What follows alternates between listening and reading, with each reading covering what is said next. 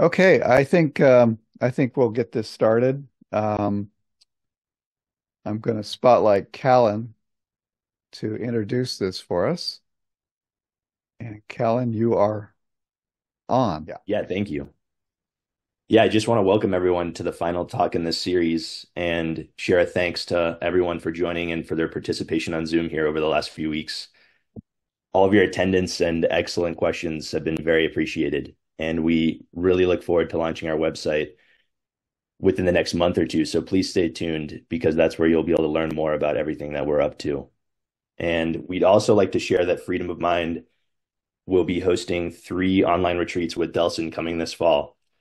Signups aren't currently available quite yet, but just so that you can mark your calendars, the tentative dates will be September 13th to the 21st, October 11th to the 19th, and November 8th to the 16th. Each one will have about 15 slots, and there will be daily interviews with Delson, as well as recorded talks that all the participants can watch at their own convenience as they make their way through the retreat. And we'll send out emails a few months in advance with more details and sign up info. And lastly, we just want to thank everyone again for coming, and we really look forward to staying in touch with everybody. Okay, thank you, Callan. So today's topic is forgiveness, and I'll invite Delson on to get it started. So forgiveness. This is the as David was saying earlier, sometimes the dreaded word amongst the community. Every time somebody prescribes forgiveness, it's like, oh no, I've done something wrong. I'm not progressing.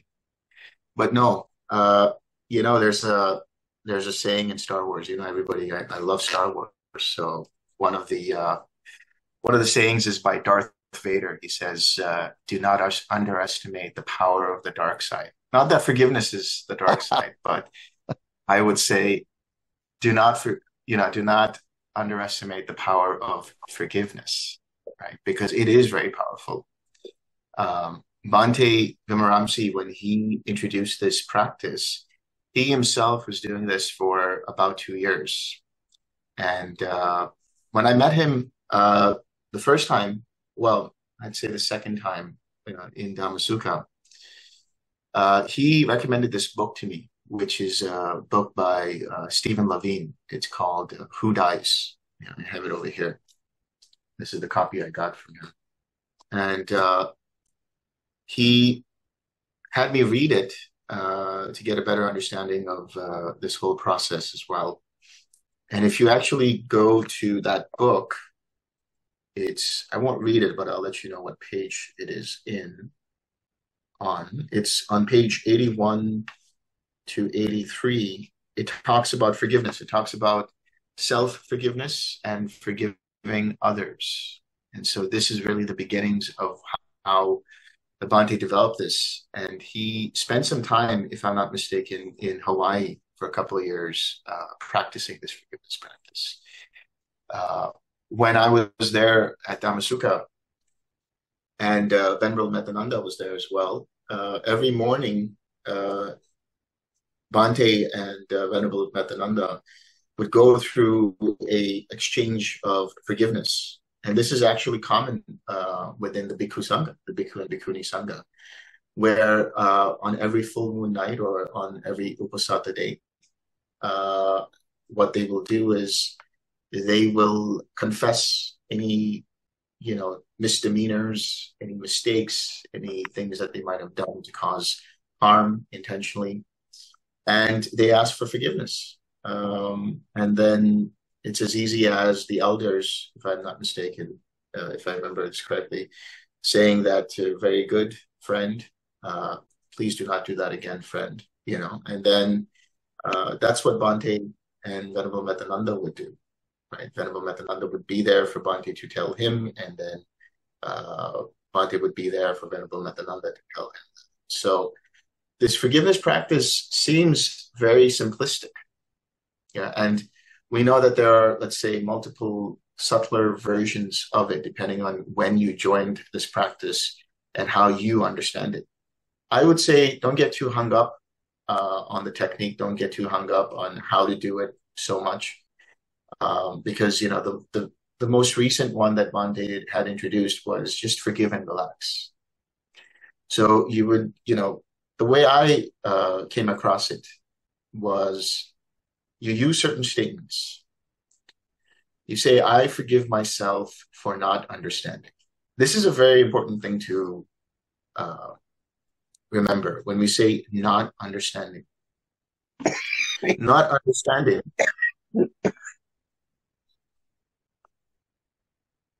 Not understanding means being in ignorance, right? Because ignorance is not understanding the Four Noble Truths. Ignorance is a lack of mindfulness. And so when we say not understanding, we're saying that we have not understood the Four Noble Truths in that moment. This is one of the deepest layers of understanding this statement. I forgive myself for not understanding. And this is a statement you would repeat in your mind a few times, not like a mantra, but you would just say it a few times in your mind, and then you would just relax and wait and see what comes up. And it might take some time, and that's okay, but you're just there, available to the moment, available to whatever is arising. And whatever will arise then will be something that's like either something you did, something you said, something you feel bad about, some remorse, some regret coming up. And it's important not to relive the emotions of whatever happened. Yeah, it's okay. I mean, it happens. If you relive the emotion, you experience remorse, you experience regret, all of these things. Actually, the fact that you do experience remorse, the fact that you do experience regret, it's indicative of the fact that you do have empathy, right? So that's a step in the right direction. So anyway, so if you recognize something that feels off, that you did something that makes you feel regretful, you would just, again, say, I forgive myself for not understanding, or I forgive myself for hurting this person, or I forgive myself for indulging in this, whatever it was that arose in the mind. And the key there is that the forgiveness practice starts to release energetic blocks, right? So the reason why we're giving the forgiveness practice is because somebody is not able to naturally feel loving kindness for themselves. In the interviews, the very first thing I ask people, if they have problems with the practice, is, do you feel like you deserve to be happy? And this is just the truth of the situation. A lot of people will say, no, I don't deserve to be happy. I don't think I deserve to be happy. And in that case, then I will tell them, I think you should do some forgiveness practice, because forgiveness is all about self-acceptance first, and acceptance of whatever has arisen in terms of somebody saying something to you, or somebody doing something to you. So you will, in this practice, say, I forgive myself for not understanding. Something comes up, you allow it to be there, you forgive yourself, you accept it, and you drop it. And it drops away. And how you know it drops away is that the emotional rawness of that experience that causes you mental suffering goes away. It's not like the memory goes away, but the emotional core of the memory is changed. It's replaced by a level of acceptance and equanimity. So if you go back to the experience and there was guilt before, now you realize, okay, that was a mistake. I've learned from that mistake and I've moved on.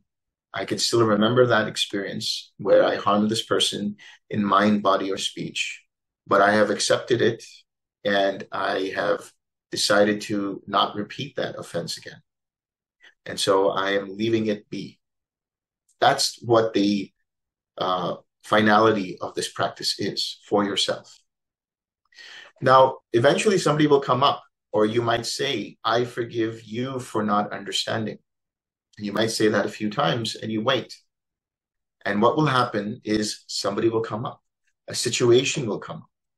an experience, a memory of where this person hurt you in mind, body, or speech. This person said something untoward. They were not understanding. They came from a level of ignorance, and they didn't understand in that moment that they themselves were suffering. And it was because they themselves were suffering that they were trying to inflict suffering on you. This is the ultimate understanding that you get. And so one of the fruits of the forgiveness practice is natural compassion for the other person. Now, a lot of people will say, well, does that mean that we have to then interact with that person? Does that mean we have to forgive them and talk to them? And, do we have to be all nice to them and all of these things? No. There's that statement, forgive and forget. I think we should understand when we say forgive, we're just saying that we are forgiving that person because we want peace of mind. Everything that we do in this practice, whether it's forgiveness, whether it's metta, whether it's compassion, sending compassion to others, ultimately it's for the benefit of our mind. It's for our peace of mind. It's for our freedom of mind. It's for our ability to be okay with the reality of every given moment. So when we forgive the other person, what we're saying is, I understand that in that moment you were ignorant. I understand in that moment you didn't know what you were saying, in the sense that if you did know any better, chances are you would have behaved better. So I'm choosing to let go. I'm choosing to let bygones be bygones. But I don't have to interact with you. I don't have to, always put a smile on my face in front of you. If I can avoid you for the peace of my mind, not that I'm avoiding you out of aversion, but for my peace and your peace, I'm just letting you go and I'm not going to interact with you. That's okay. So forgiving means being okay with what that person did, but not having to forget. Yeah, what that means is you don't have to interact with them. If you know that this person might be incorrigible, or that person is still having some resentment towards you, if it was a mutually destructive relationship in that sense, then you don't need to be there to bring that up, to aggravate that again.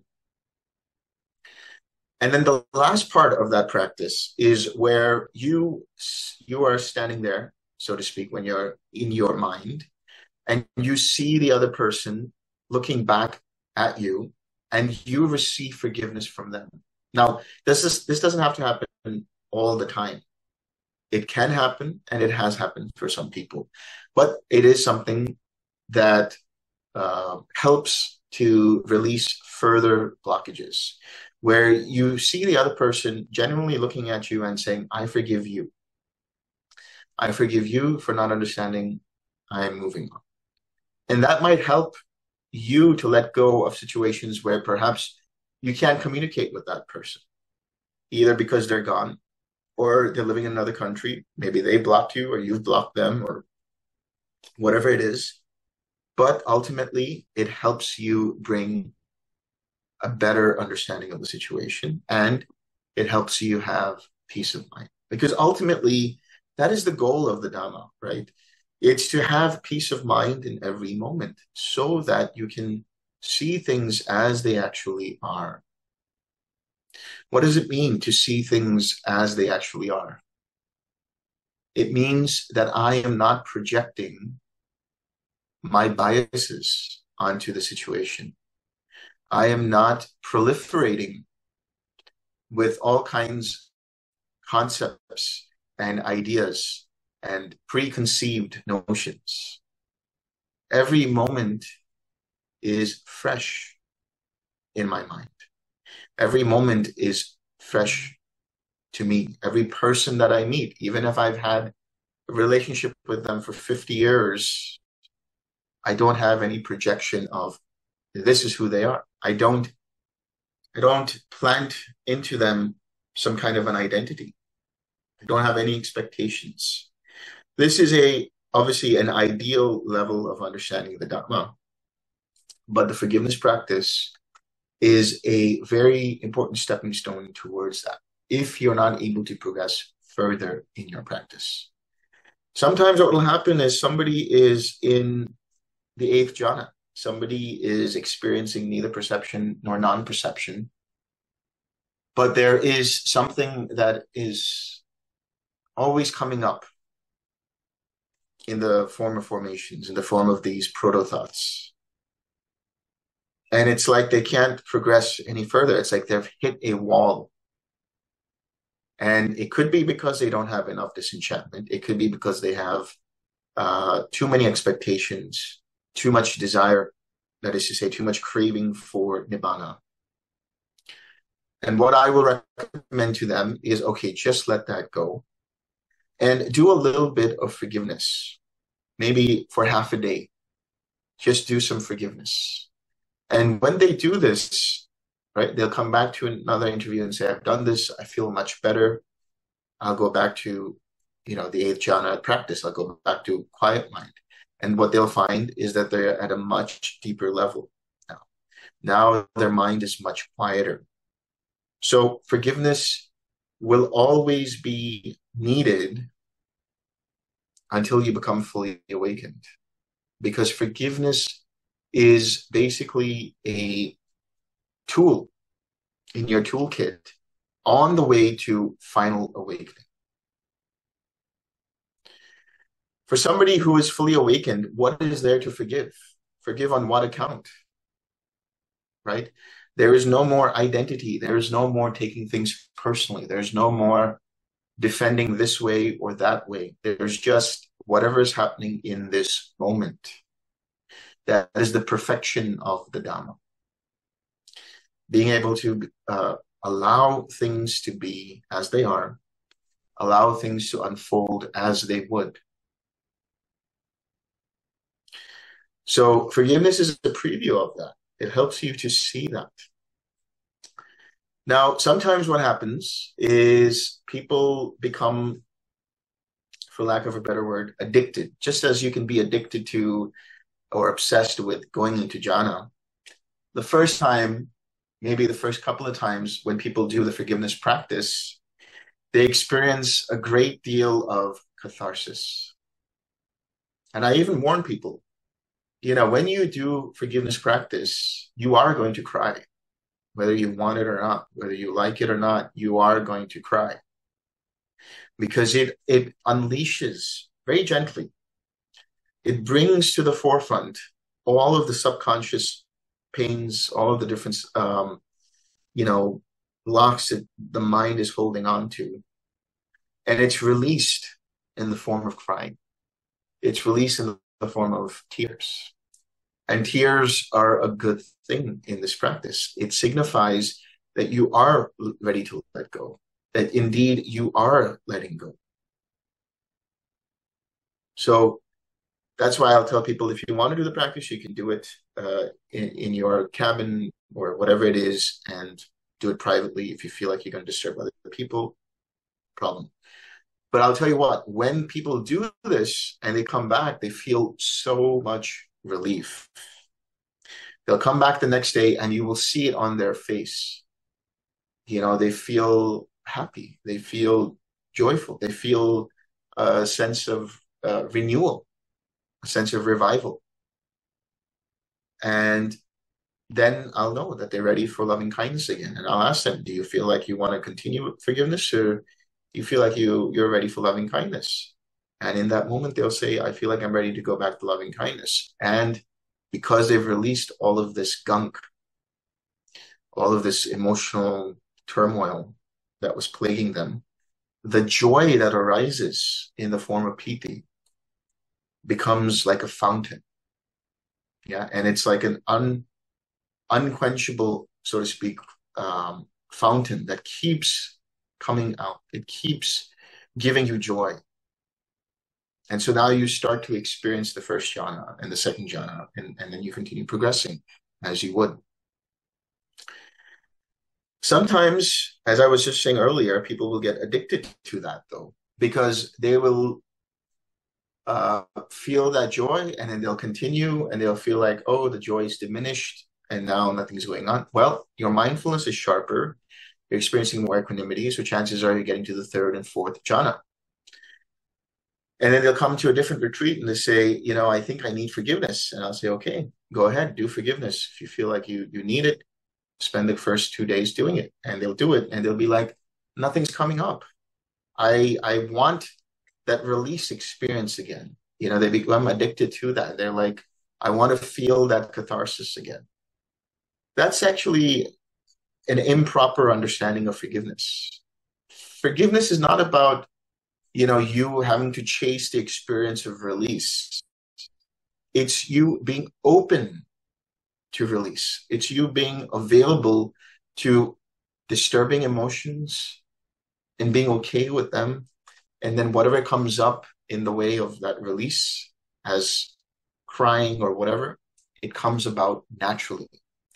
This is what I want you guys to know. Whether it's forgiveness, whether it's practicing metta, whether it's quiet mind, whether it's trying to understand each of the jhanas and so on, stop trying to make it an exercise. Stop trying to make it something where you want something out of it.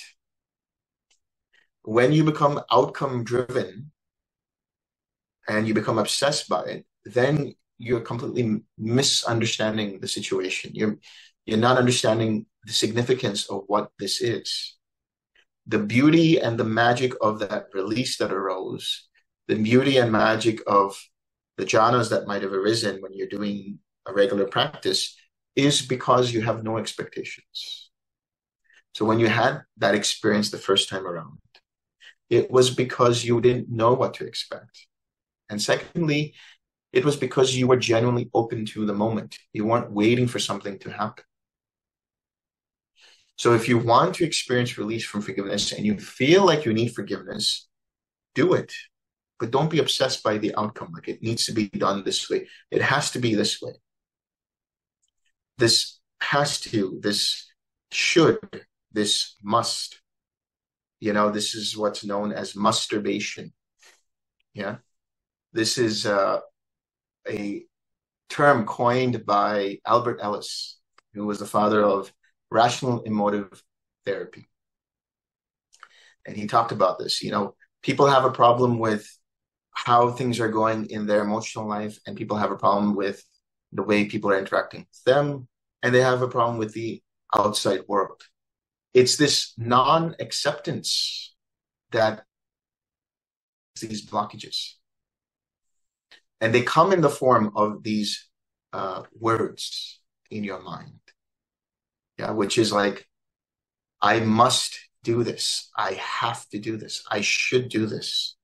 This is just another kind of craving. It's a craving for existence. It's a craving for a certain kind of identity. It's an expectation that you put on yourself, and it's unfair for you. It's unfair for other people, and it's unfair for the world at large, because it's unbeneficial for you and it's unbeneficial for others. This is the way you know if something is wholesome or not wholesome.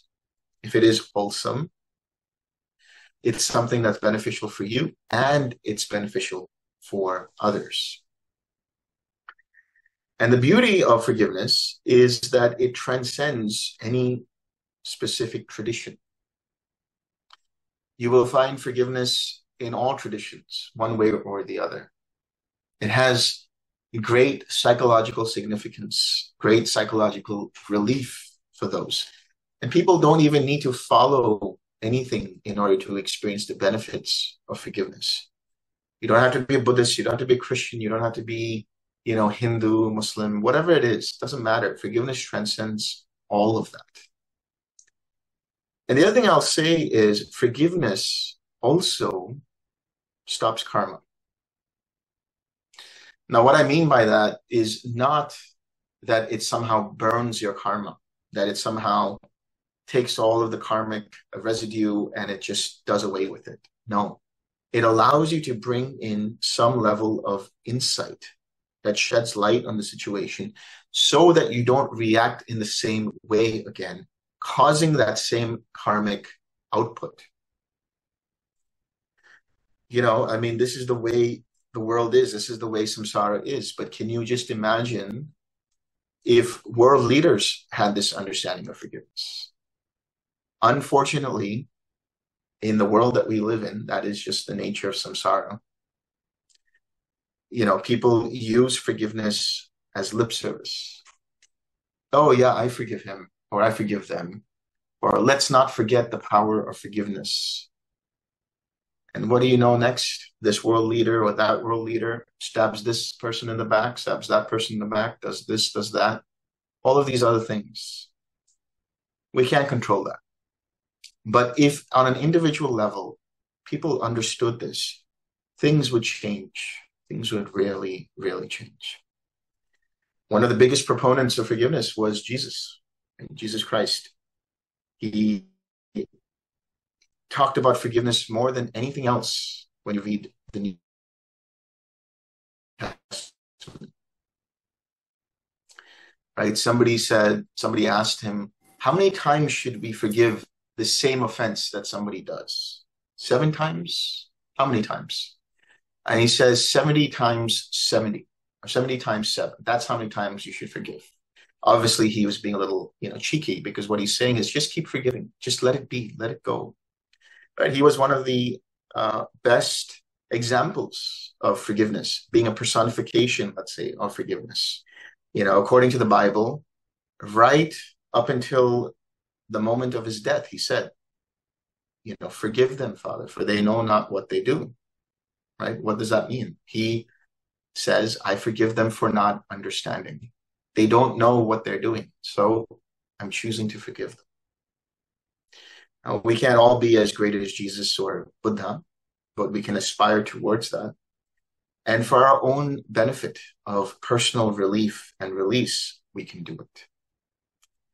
Now, sometimes what will happen is, the pent-up emotions that are present in, your energy system, as it were, can manifest as pains in the body. And sometimes what I'll recommend to people is you go to that pain if it arises, and you say in your mind, I forgive this pain for being there. And you say that a few times and you wait, and you will notice that that pain starts to unravel itself energetically. And what arises is this emotional memory. It might be something you said, something somebody else said. It could be some kind of trauma that was inflicted upon you, or whatever it is. And now what you do is you deal with it in the same way you would with the regular forgiveness practice. You say, I forgive myself for not understanding, and you experience that. You let it go. You accept it. Or you see somebody else doing something to you, and it has created this resentment, which has now manifested as this pain in the body. And so you take that resentment towards the person and you forgive them. You say, I accept what has happened. I forgive you. I'm choosing to let this go.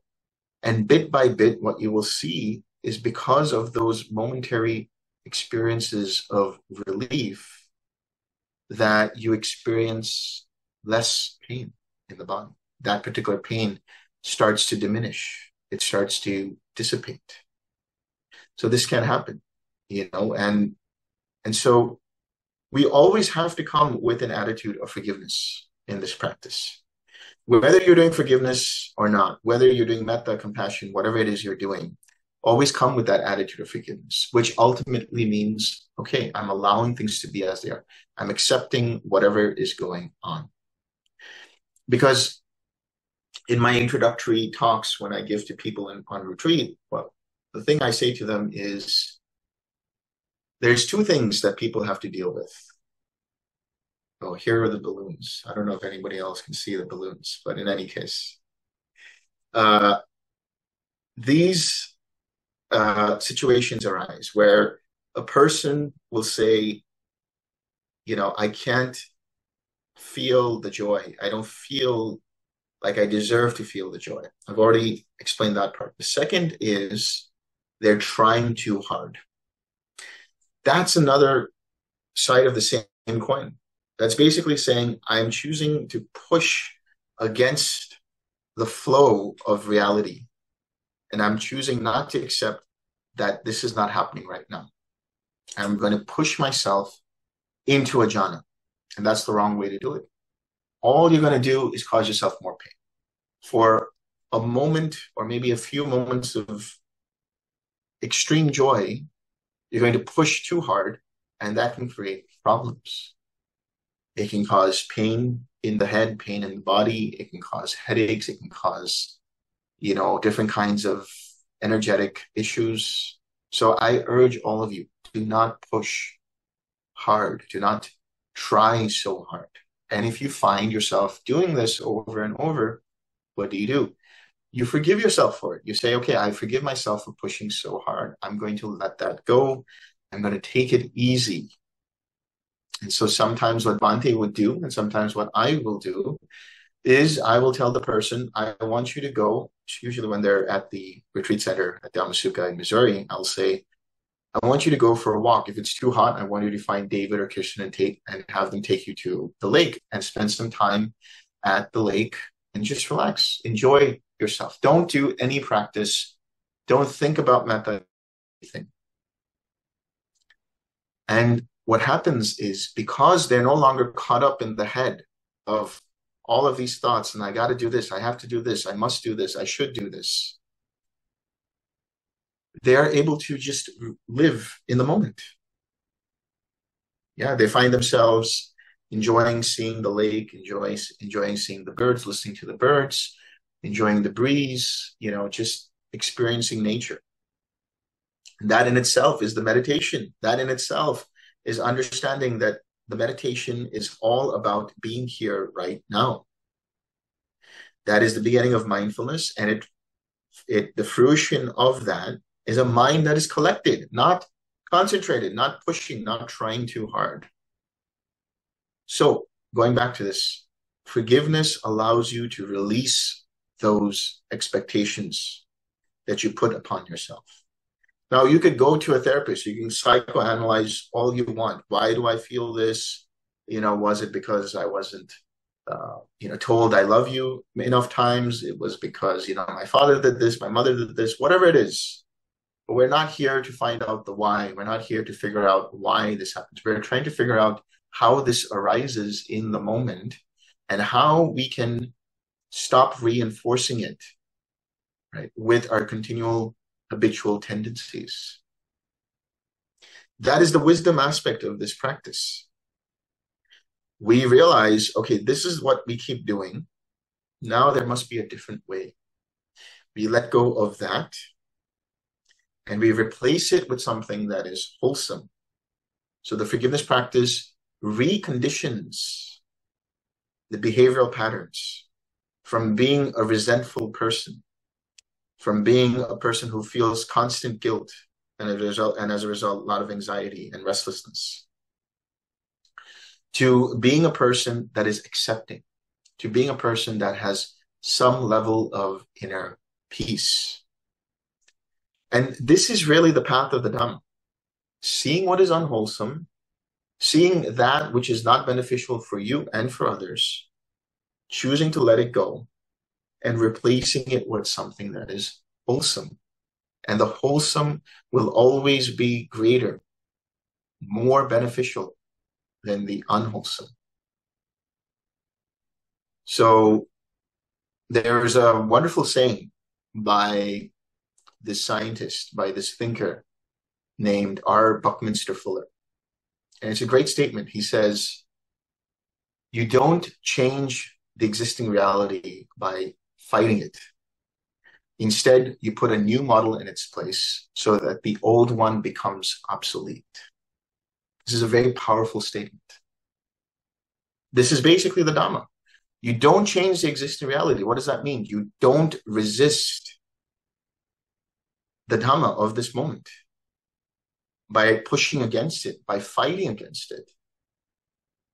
you replace whatever is arising in terms of your reactions and your responses to them with something else. And that only can happen when you have wisdom, when you have openness, when you have mindfulness, when you have the energy to use the 6 Rs. But all of this can happen when you don't have these energetic blocks, these heavy sort of things that keep you, cloudy in your mind, that you're not able to experience what's going on. So forgiveness starts to clarify that path, starts to clear the way so that you can see what's actually going on, so that you don't have to take things personal. Really, I mean, all of the things that have been experienced, the past that we experience. I was recently in the mountains, and I had a great discussion with some of my friends that I had met. And one of this person was a beginner to the meditation practice. And he said, how do I let go of all of these past resentments and all these past hurts? I mean, later on, I did prescribe him the forgiveness practice, but, from an understanding on the level of mind, I said, if you think about it, if you truly think about it, the past as it is doesn't exist in reality. It only exists in your mind. And it only persists because of your attention to it. But the only reality that we can experience is right here, right now. Even being right here, right now, is still about maybe, I don't know, a fifth of a second or a tenth of a second, whatever, half a second in the past. We can't truly be here in the now, because whatever you're experiencing is the feedback, is a reflection of whatever your senses are picking up and whatever your mind is interpreting. So that can help a person understand that I don't have to cling to the past. It only exists so long as I choose to hold on to it. But as soon as I let it go, I'm no longer living in the past. And because I'm no longer living in the past, I don't have expectations that the future will be the same as the past. Because if you're truly here in the present, then you don't even care about the future. It doesn't matter to you what happens in the future. Not because you have some kind of craving for non-existence. It's just because you're so content in the present moment, as it were. You're so happy and fulfilled right here, right now, that whatever happens is just a natural unfolding of the Dhamma. And so that future, being unconditioned, or rather no longer conditioned by expectations rooted in past resentments, past hurts, past experiences in general, is limitless. Anything can happen, but it doesn't tie you down with karma. These are the different kinds of insights that will come to you as an experience when you get deeper into forgiveness. You start to realize the value of being here. You start to realize, very bluntly speaking, the waste of time, so to speak, in continually reliving your past. You're wasting the opportunity to be in the present moment by utilizing it for reliving in the past. If that's happening, forgive yourself for that too. No big deal. It happens. The mind is a crazy machine. We have to accept that. And we just let it go. Now, I was talking to David offline about this, but at some point, somewhere, depends on the situation and if it makes sense, I will be introducing another variation of the forgiveness practice, as if we don't have enough variations, right? But in any case, I'll put it out there, and if you're interested, you can check it out. There are a couple of people beta testing it, as it were, and I'll have to get their approval before it's out there. It needs to have the TWIM stamp of approval before it can get out there. So suffice it to say, though, it really helps with the energetics of the body. It really helps, like, purge a lot of stuff. Anyway, I won't keep talking about it and try to sell it to you. I'm going to open the floor for my very good and dear friend Umberto, who I consider to be the meditator foremost in forgiveness, the master of forgiveness. Please, Umberto, take it away. Thank you. Thanks for giving me the opportunity to, I guess, express the value that you do get from the forgiveness practice. So, yeah, I don't want to, make this too kind of lengthy or anything like that, because sometimes stories like this could get lengthy, but it's not really a need for that. Ultimately, I think the practical value that I can give throughout the story of mine that to get on this path was that I wasn't even aware of what meditation was. Not, really that aware of a lot of those things with meditation, but I was in a really dark place at one point in my life, and dark enough to say that I was ready to take my own life. So kind of like in a fork in the road, and I had children, so I thought to myself, I can't really leave this kind of burden, and so I had to find another option, another alternative. And intuition and something else guided me towards meditation. I was lucky enough to meet this application called FitMind, which I think we're kind of familiar with here. But FitMind was my introduction to meditation. And I found it really practical and really easy to start off with like 5-minute module and then 6-minute module. And that was amazing. It allowed me to start kind of like unwinding a bit.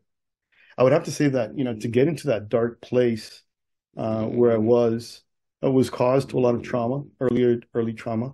And that's something that we kind of stick to, where we do take really personal.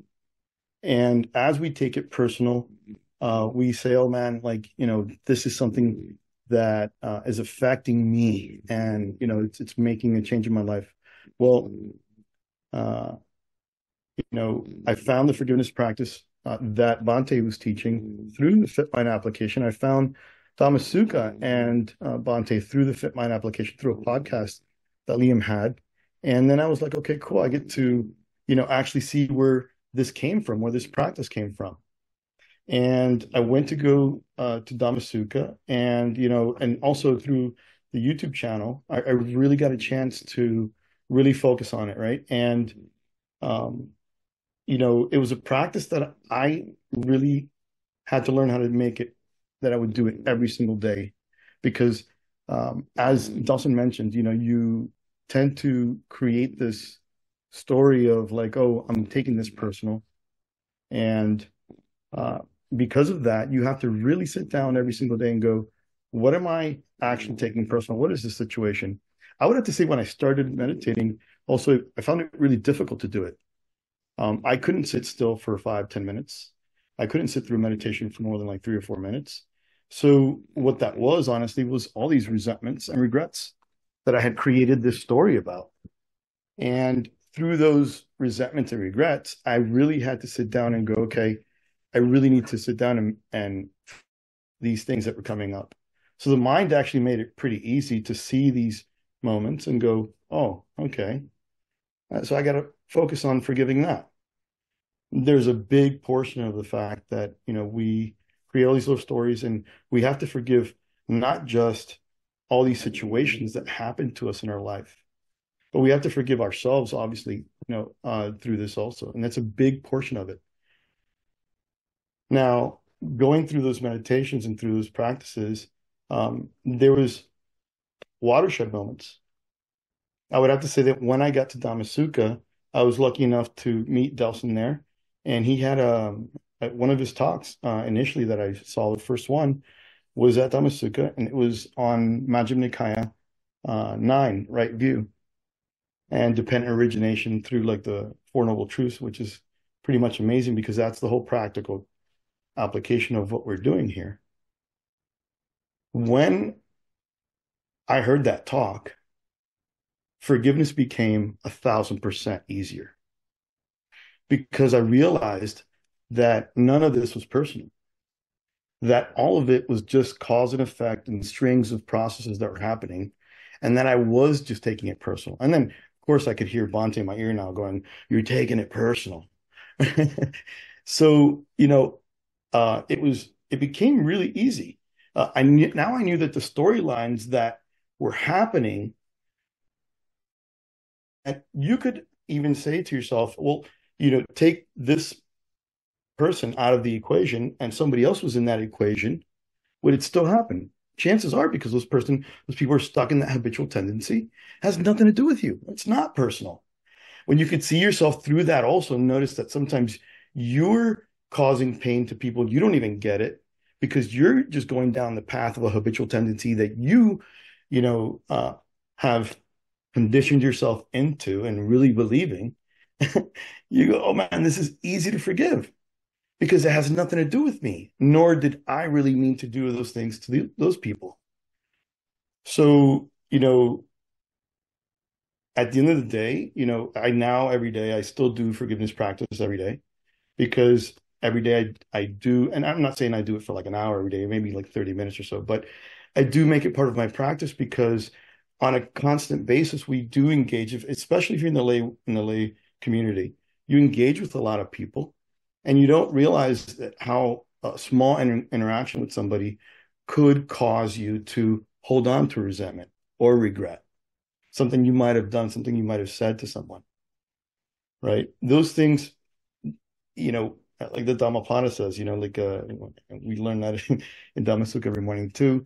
He abused me, he attacked me, you made this person, like this attacker, if you harbor those thoughts, hatred's not appeased. If you do harbor it, you don't say anything, you don't react with these emotions, you don't react with these causes that you're actually creating yourself, then hatred's not appeased. Love, and that's the biggest portion also that the biggest insight that I learned from forgiveness also is that and it's the same thing as the 6 R's and the Brahma Viharas, you're bringing up this feeling of compassion, you're bringing up this feeling of forgiveness, and you share that feeling of compassion and forgiveness.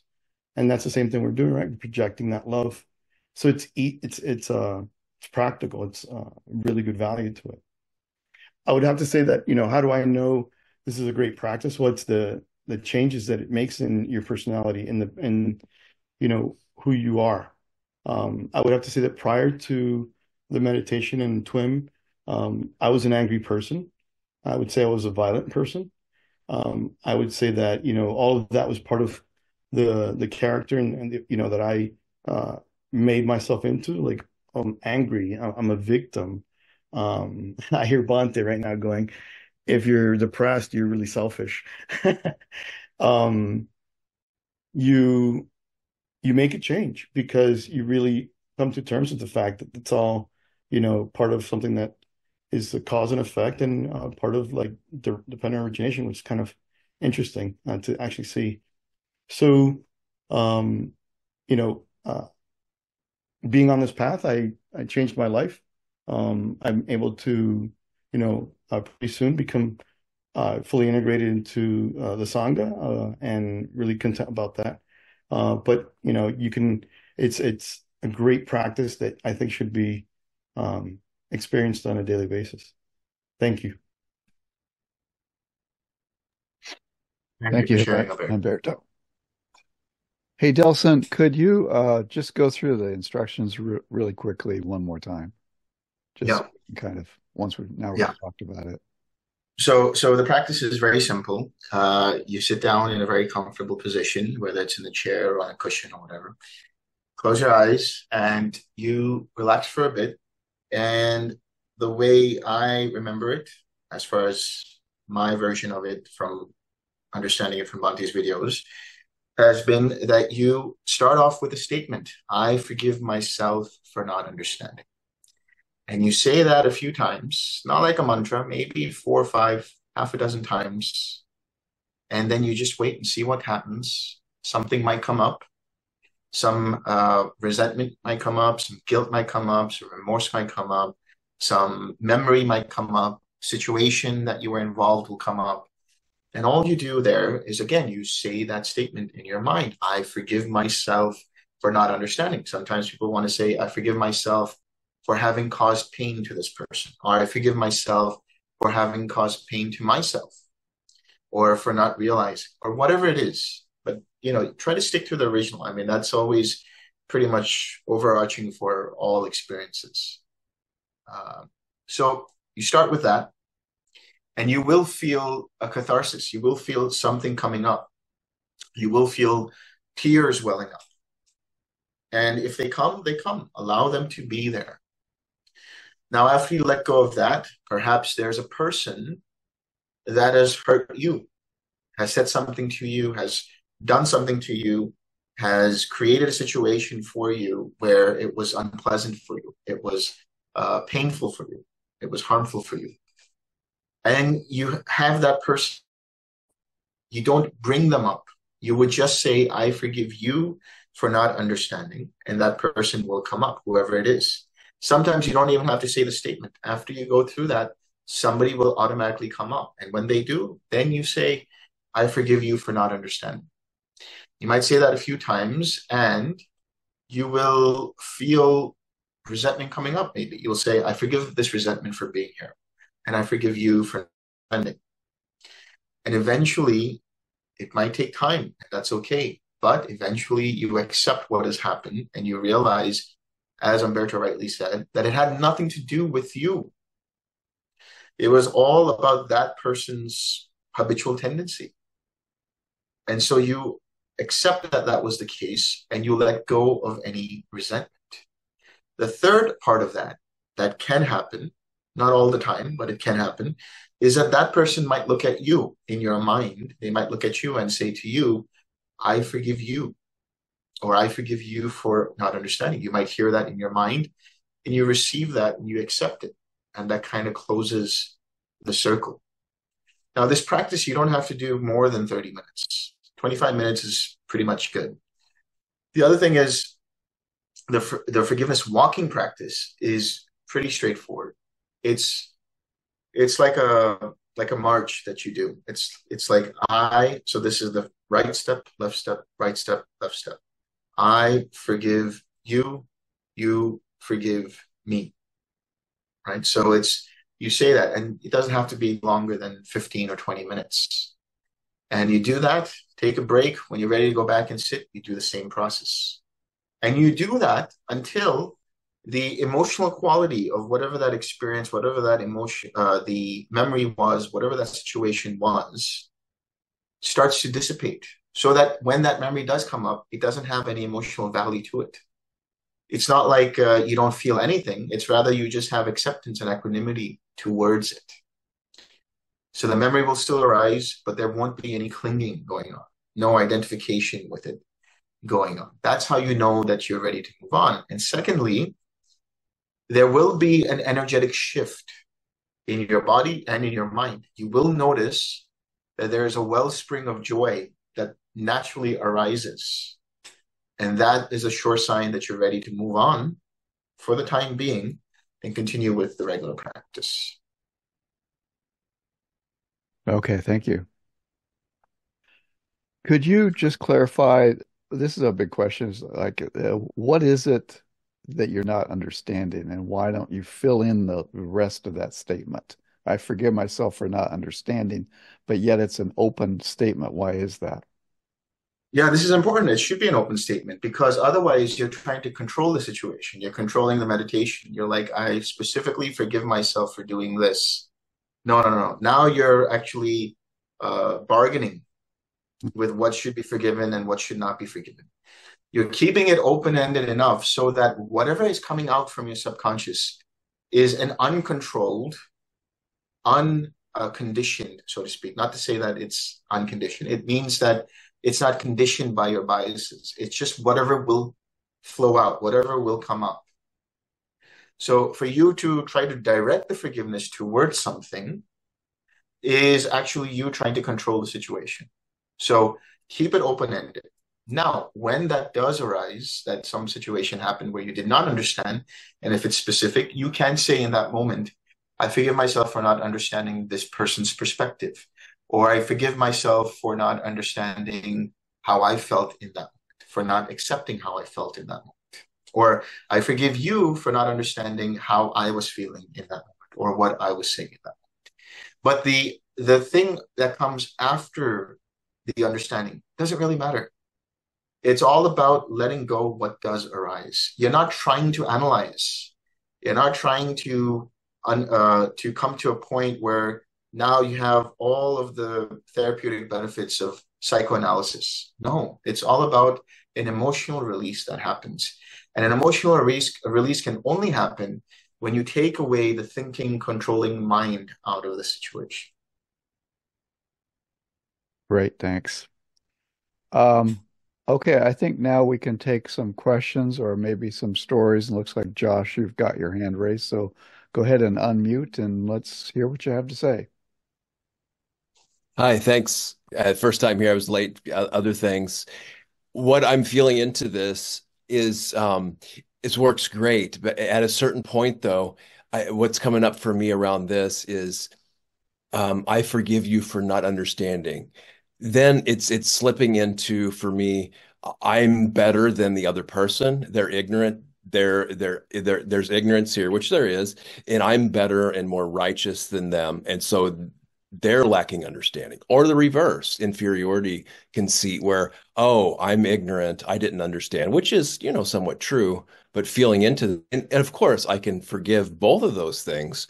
But at a certain point, I'm feeling like it's more beneficial to not even that this is just a process. There's not me forgiving another person, or on a relative level, of course there is, but or vice versa. There's just this lack of wisdom that's involved in this. That's driving, that have driven the behaviors, and so just a more general notion of okay, there was a lack of understanding and wisdom here that led to the choices that were made and things that happened. So I don't know. That's kind of how it's sitting. How would I, is that okay to say, or how would this be addressed if I'm being, if I understand? So, yeah, I get what you're saying. And what I would say is, if that's happening in that moment where you feel like, oh, there's an inferiority complex or there's a superiority complex, then just forgive that if that arises. Just say, okay, I feel a little superior here. I'm going to forgive myself for feeling that way right now. Because the idea is, you can try to use all of the theory of the Dhamma. You can try to use all of the understanding of the absolute, that this is an impersonal process and all of that. But none of that necessarily is going to make a meaningful, very frankly speaking, meaningful impact. Because the whole point of the forgiveness is because you took something personal to start off with. And so now, in order for you to come out of it, there is a give and take. There is an exchange of forgiveness for yourself and for the other person. Yes, in the absolute sense, it's all just karma. It's all just vibration. It's all just experience that's impersonal. But try telling that to your heart. Try telling that to your emotions.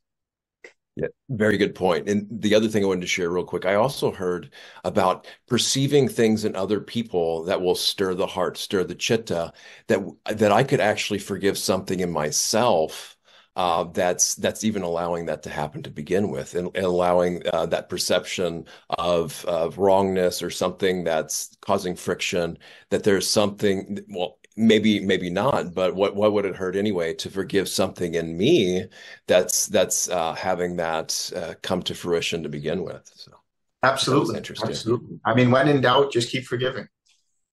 Even like front loading forgiveness, as long as it aligns with wise action, like I already forgive you, you could do anything, right? Yeah. Or to a certain degree, that's that fine. you're already forgiven. It's presupposed, I could even almost get to that point. Yeah, and that's actually touching upon compassion.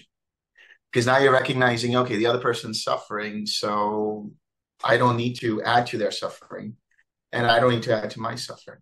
Completely valid, completely fine. Steve. Thanks, David. Yeah, so my question is around, how we use the 6R process basically at the level of experiencing craving and then clinging and becoming and so on. And then once we reach that birth of action, basically, the karmic waterfall, and we really don't have a lot of opportunities to recall the arrow shooting towards the target at that point. Just wondering if forgiveness practice provides another alternative, especially if we do that birth of action where we regret something, we react and lash out or whatever, and we're like, oh, now there we go. What's coming next? Just wondered your perspective on that.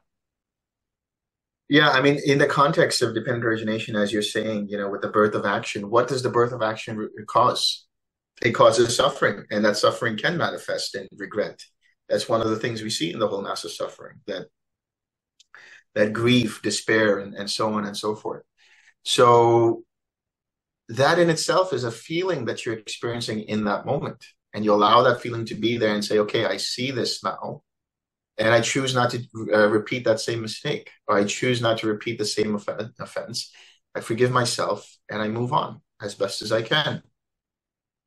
That's why I'm saying, and that's what I said earlier, which is that forgiveness is a great tool for releasing karma, not in the sense that it somehow metaphysically burns karma, but in the sense that it brings you a level of understanding where you see that if I continue to behave in the same repeated habitual tendencies, it's only going to cause me more and more suffering. But if I choose to allow things to be as they are and I accept it, fine. In this moment, I slipped up. I said something I shouldn't have said. I did something I shouldn't have done. I slipped up.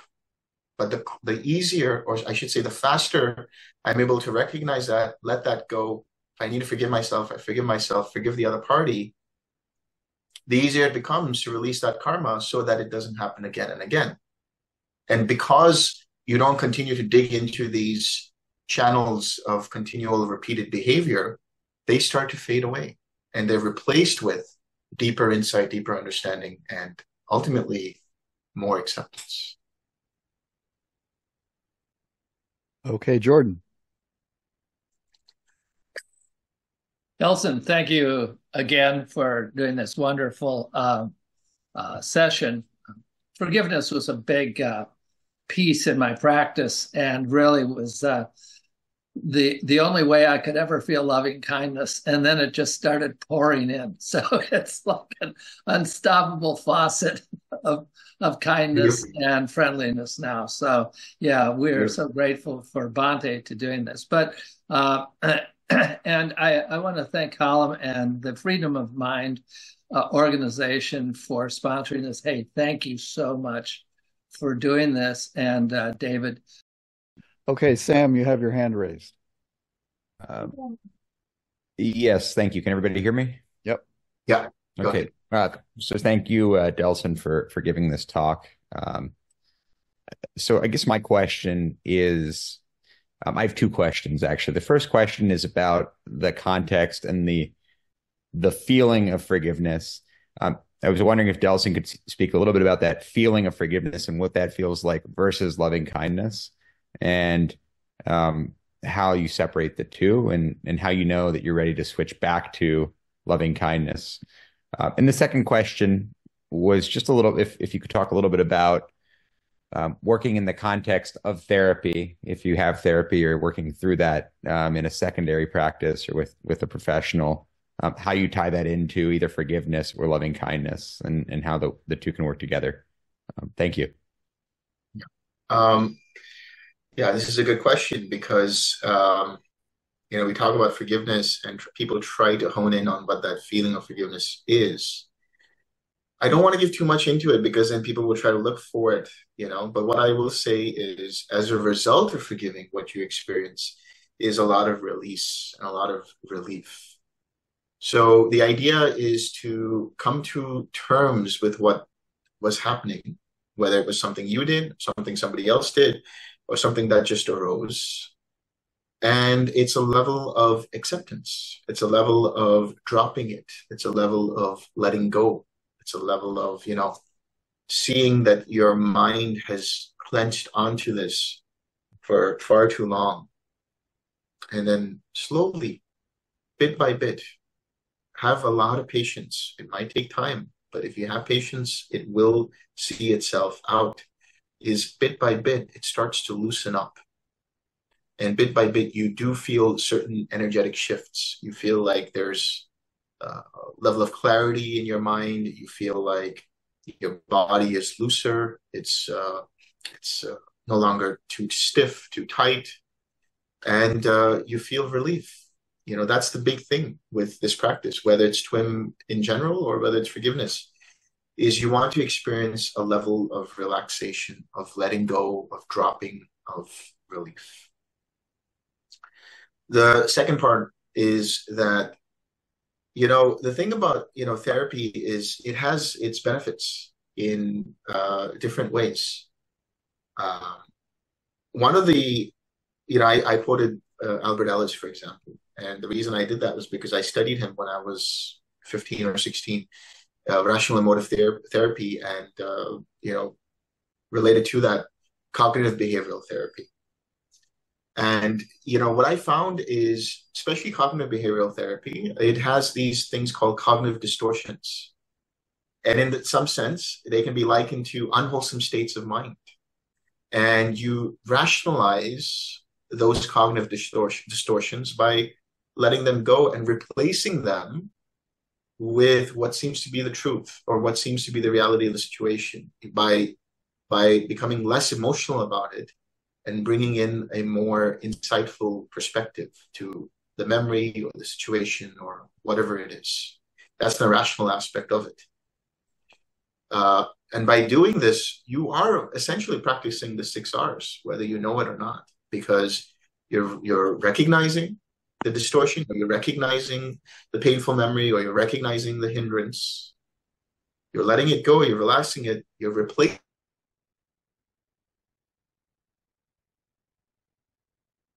continuing it with loving kindness or whatever the wholesome state of mind is.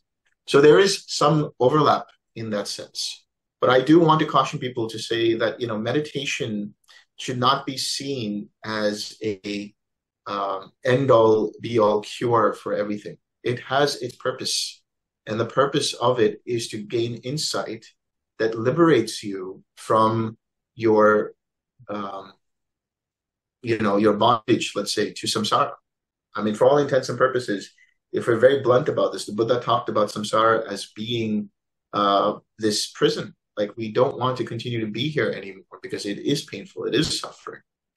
So we are using liberating insight, as it were, by this process of right effort, right mindfulness, right collectedness, so that through that, we can experience complete freedom. And when we have complete freedom of mind, from suffering, we are able to act spontaneously. We are no longer acting conditioned by our past projections. That is the great benefit of any practice rooted in the Dhamma. That allows you to see and allows you to let go and allows you to then replace it with something else. So there might be some overlap in certain therapies. But again, you know, we should not say that they are one and the same. They each have their own uses. They can be complementary to each other, but doesn't mean that they need to be used in tandem all of the time. Okay, thank you. Maureen. Hi. I love this topic. I'm engaged in forgiveness practice right now, and I have done it before, and that's why I'm doing it again. The first time was a few years ago, and the issue came up while I was on a retreat, and I was deep in meditation, and something very painful came up in the person. It, blew me away, but I had guidance from my teacher, and he directed me to this specific practice because it was so old and had been with me for so long. It took a few months, and it had to do with a parent who abused me, who was also an alcoholic. at the end, I mean, it was about 4 months, 5 months that I did this every day. And at the end of it, all I had was compassion for that man. He wasn't even my parent anymore. He was just another being who suffered. Hmm.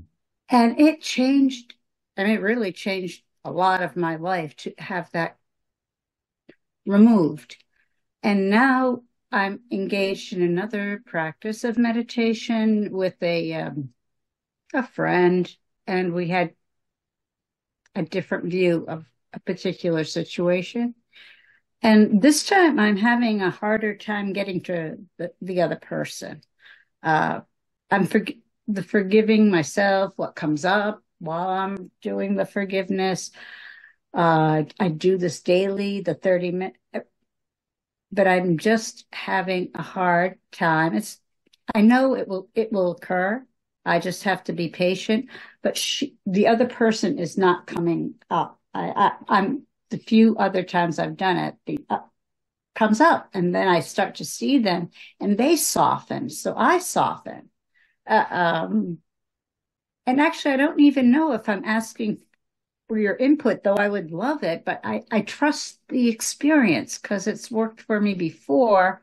And I've never cried, though I've softened and softened and softened. And for me, the forgiveness then kind of turns into metta.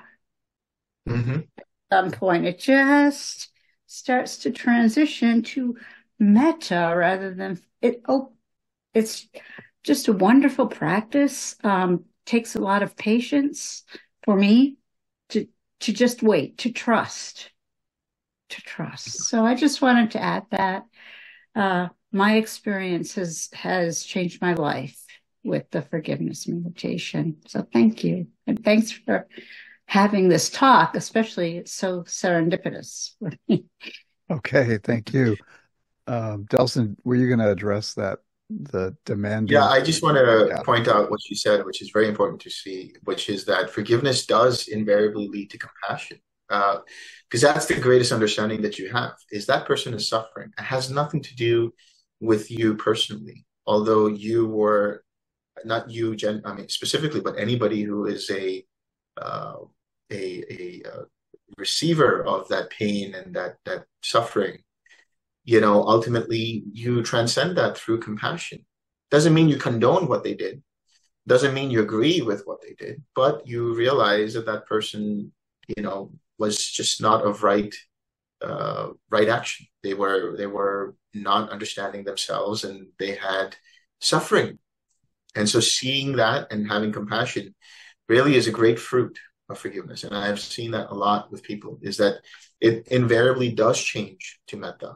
It invariably does change to compassion. And that's a step in the right direction. That's one of the ultimate fruits of this practice. So thank you for sharing.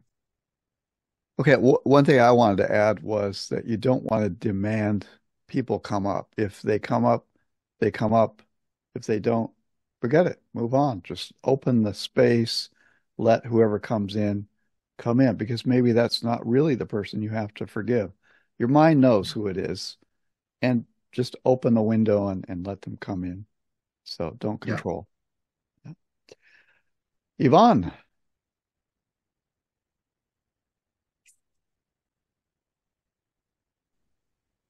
Hi, Delson.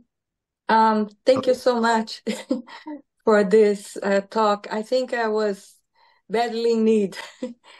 I just want to tell a little bit about my experience with the 6 R's. It is a new thing for me, really new. I started doing it because, I said, no, I'm putting out all the other practice that I was doing was concentration. And I was quite surprised. I was so, I would say, successful, I was not expecting, because in the beginning, I could not feel loving kindness. But then, I start doing it, follow the instructions, Bhante gave, and you gave.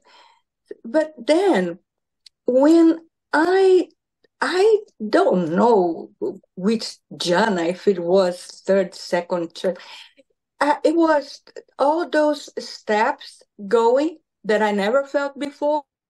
And then when it was about to when I start to be like equanimous, calm, then this feeling of sadness, as if my heart, was on the left side.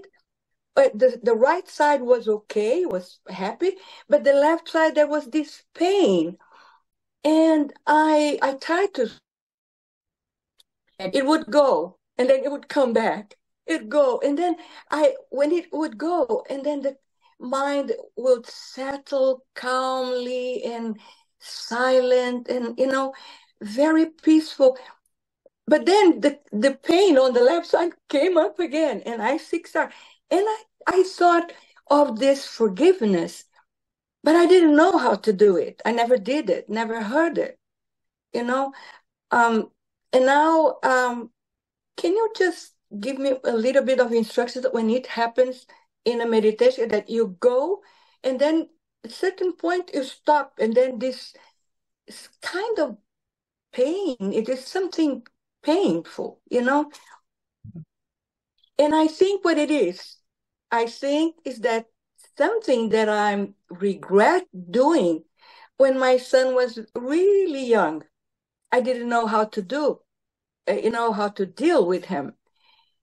I think so, this is one thing that comes up. Yeah.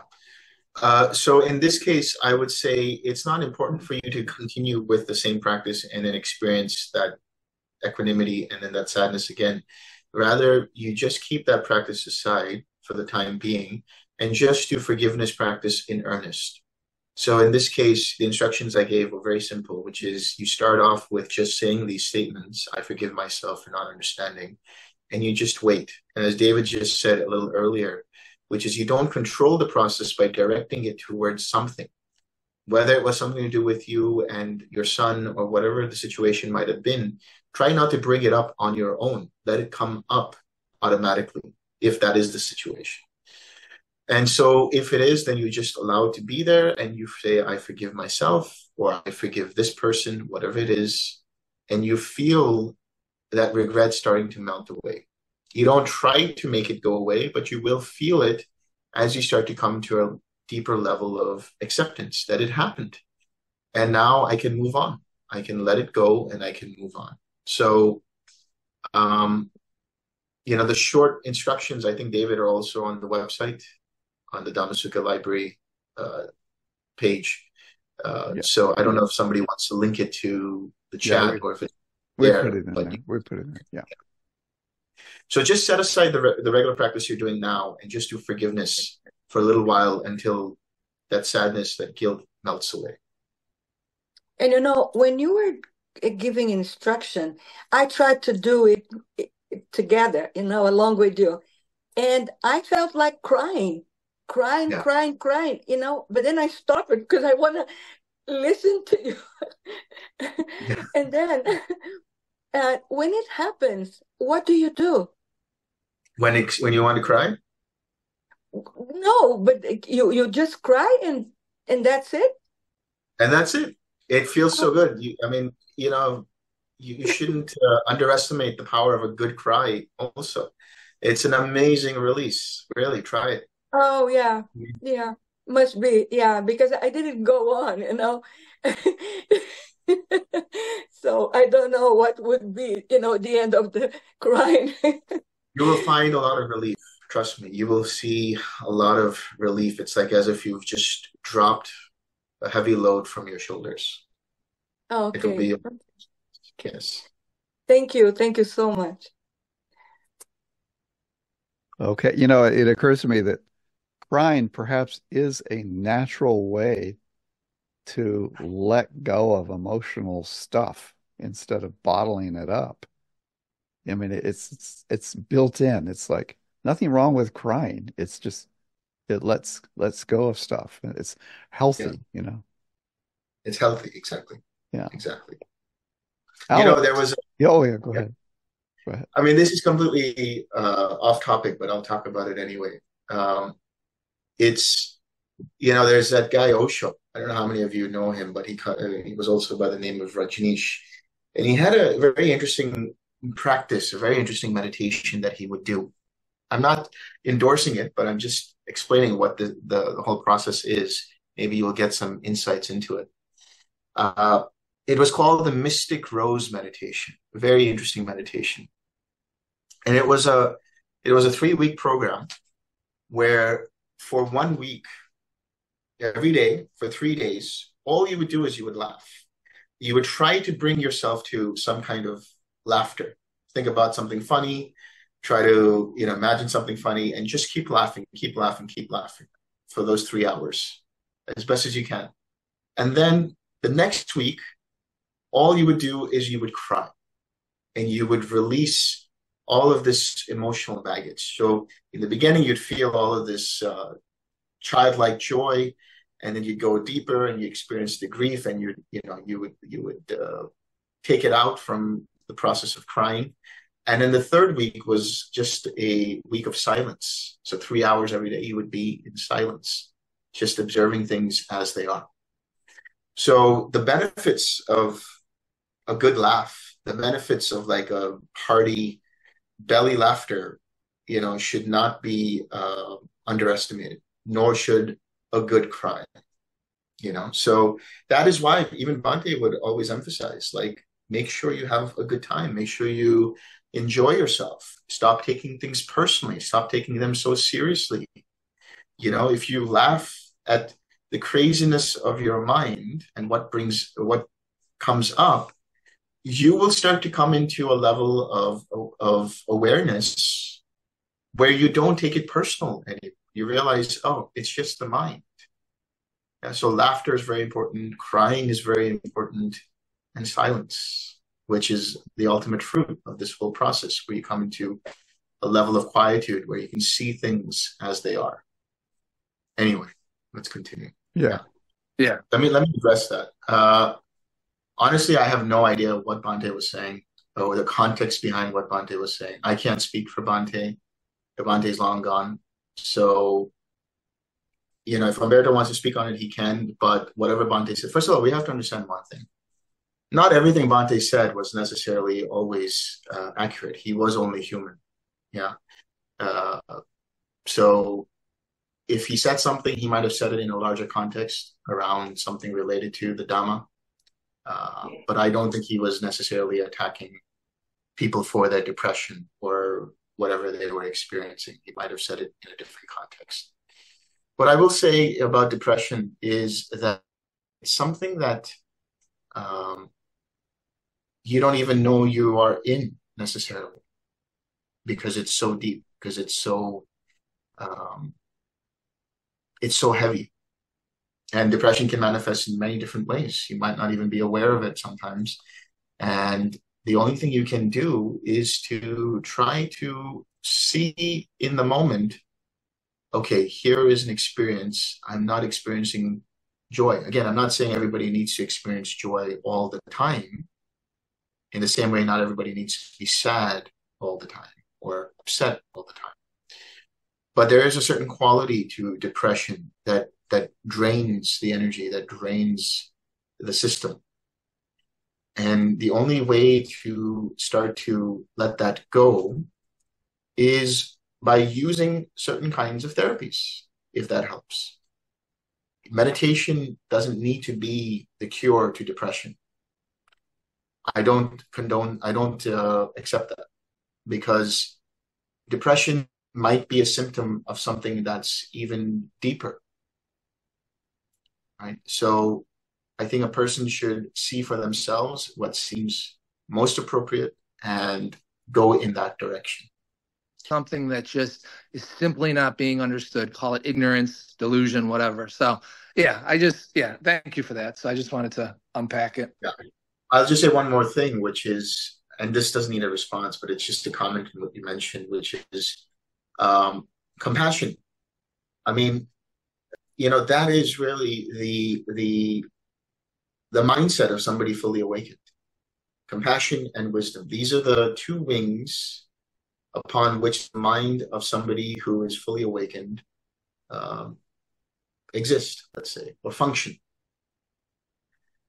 And compassion doesn't try to analyze, doesn't try to investigate. It's just compassion for the sake of being compassionate.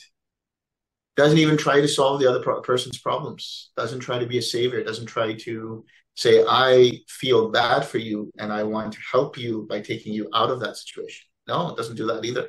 It's just a recognition of the other person's suffering and having true empathy, understanding for that person's situation, and being available. You can just be there as a presence. Some people just want to be heard. Majority of people just want to be heard and recognized.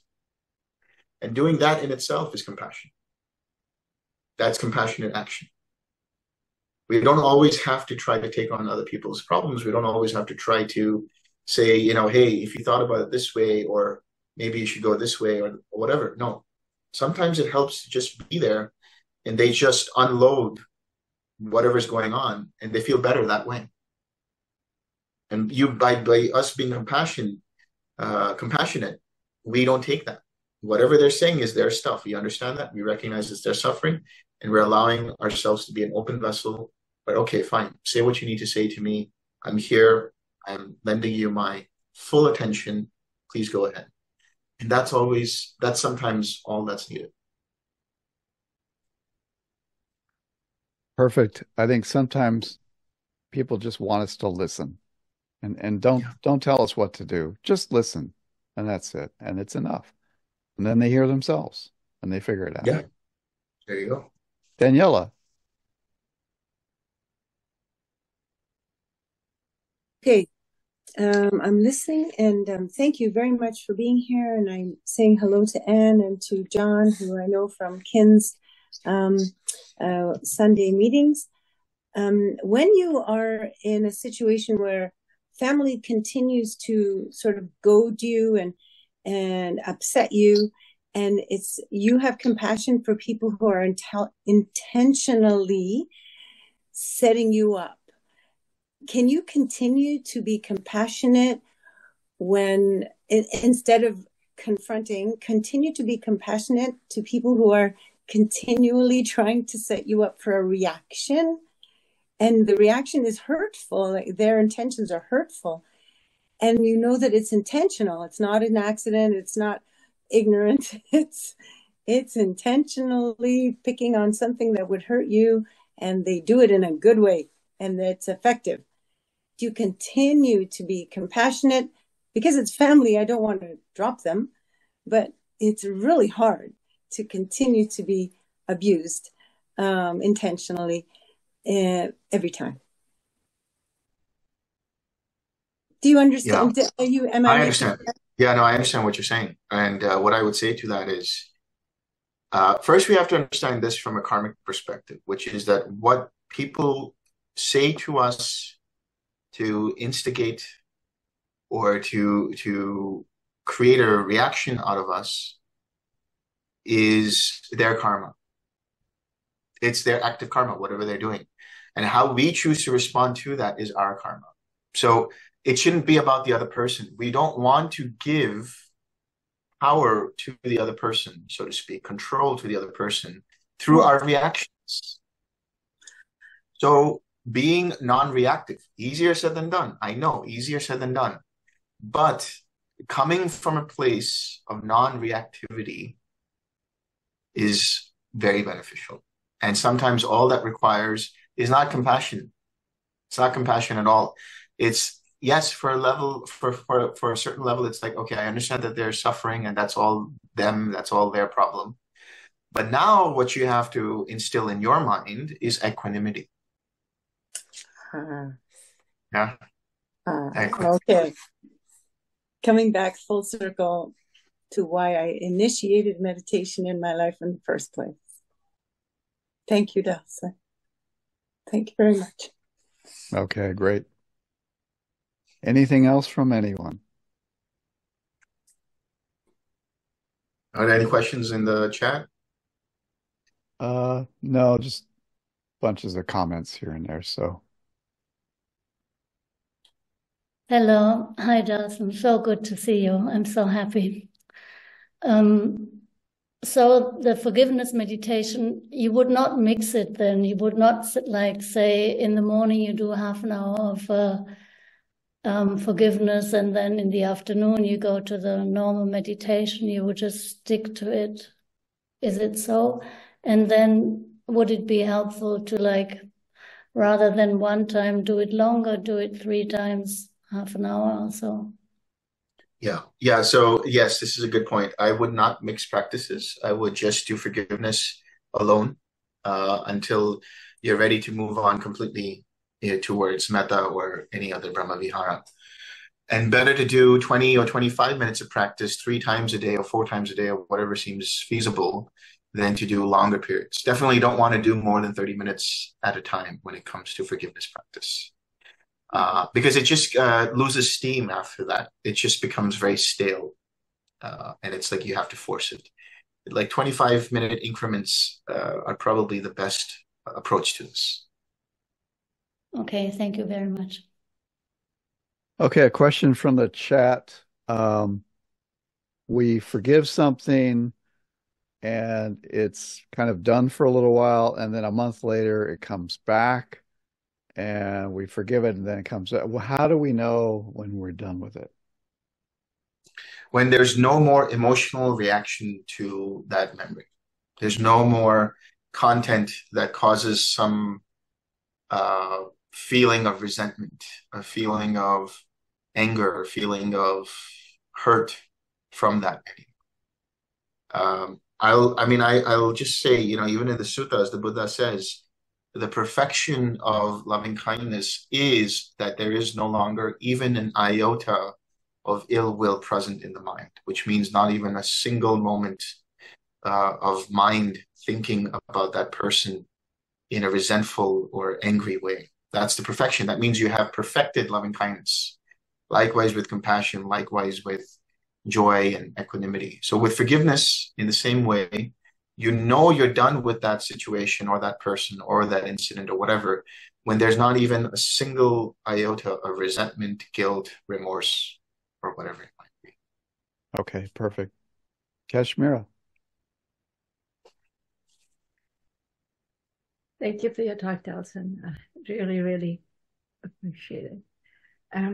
I have a question where sometimes I do not understand the tightness in my system or in my body. Like, let's say there is a lump in my throat or somewhere. Is it because of an unresolved issue in the past? Because I really don't have, I cannot say I have an emotional thing. All I know that this is something that I feel right now, but is it because of an unresolved past issue, or is it really my body just not physical condition? So how do you, can you help how we navigate through something like that? Yeah, I think it's better that you check if it's a physical condition or not first. And I'm saying this specifically to you because we've had this discussion before in past retreats, so it might warrant you to actually check if it's a physical thing before we further investigate if there's an emotional or mental quality to that thing. Yeah, just to follow up on that is that in my last retreat, what happened was after doing, it was not a forgiveness practice, just the usual, of jhana practice. Sometimes after coming out of a sit, my body feels like all the pain has just disappeared. And so I wonder if the same thing happens when you do forgiveness, or is it just that jhanas help release such good, all of your right kind of hormones and balance your system so you feel good? I don't know. Seems like both work to me. Maybe it was giving you temporary relief because, we've heard stories in suttas where the Buddha had excruciating back pain and he'd go into the fourth jhana for temporary relief from that. So maybe that's what it was. But in any case, I think it might warrant you to just check if it's not some kind of a physical situation. Okay. Thank you so much.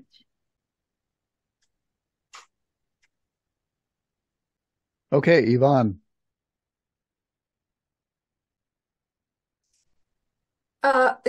Just coming back to this other meditation that you talk about, Brahma Viharas. Not that I want to start doing it, all the other ones, but are they in the Dhamma Sukha site? Yes, they are. You would probably want to, when you're ready to do like a online retreat or something, just look at the website and you'll see what retreats are available for Brahma Viharas or for forgiveness. Yeah, okay. Okay. Yeah, okay, thank you. Yeah, we have retreats going on all the time, so feel free to sign up. Okay, I'll have a look. All right. Okay, I think, have we come to the end of questions now? Looks that way. Looks like we're going to be sharing some merit here. All right. All right. May suffering ones be suffering free, and the fear struck fearless be. May the grieving shed all grief, and may all beings find relief. May all beings share this merit that we have thus acquired for the acquisition of all kinds of happiness. May beings inhabiting space and earth, devas and nagas of mighty power, share this merit of ours. May they long protect the Buddha's dispensation. Sadhu, sadhu, sadhu, sadhu. All right. I will see you guys when I see you, whenever that will be. All right. Thank you very much. Thanks for coming, everyone. Thank you very much. Thank you, Delson. Thank you. Thank you, Delson. Thank you, Delson. Thank you. Thank you so much, Delson. Thank you, Delson. Thank you.